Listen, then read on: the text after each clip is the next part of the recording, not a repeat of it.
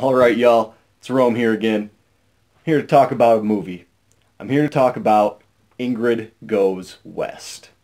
This is starring Aubrey Plaza and Elizabeth Olsen.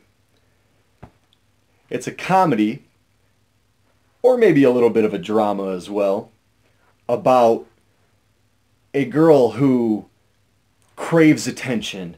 She needs to be loved. She needs to feel a sense of attachment to people.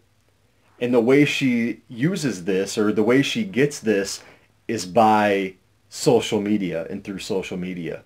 So most of you know that can be a pretty slippery slope. That can be kind of dangerous if you attach yourself that closely to social media.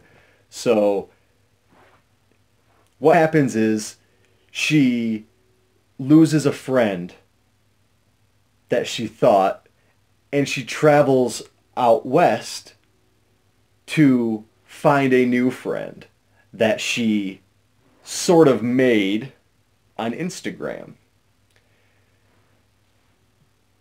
There are a lot of funny parts in this movie. I laughed throughout the entire thing. It was comedy gold. But the real kicker for this movie wasn't the comedy. It wasn't the cleverness. It was the powerful message that this movie sends. I'm not going to spoil anything for you guys. That's not what I do here. I don't even want to give you plot beats, okay? But there was a deep message in this movie. And I highly, highly recommend everybody watch this movie. If you have children, if they're of age to watch something of a more mature tone, they need to watch this movie. This will shed some light onto why it's so hazardous for your health to attach yourself so closely to social media and so closely to people you don't even know. This is something that a lot of us could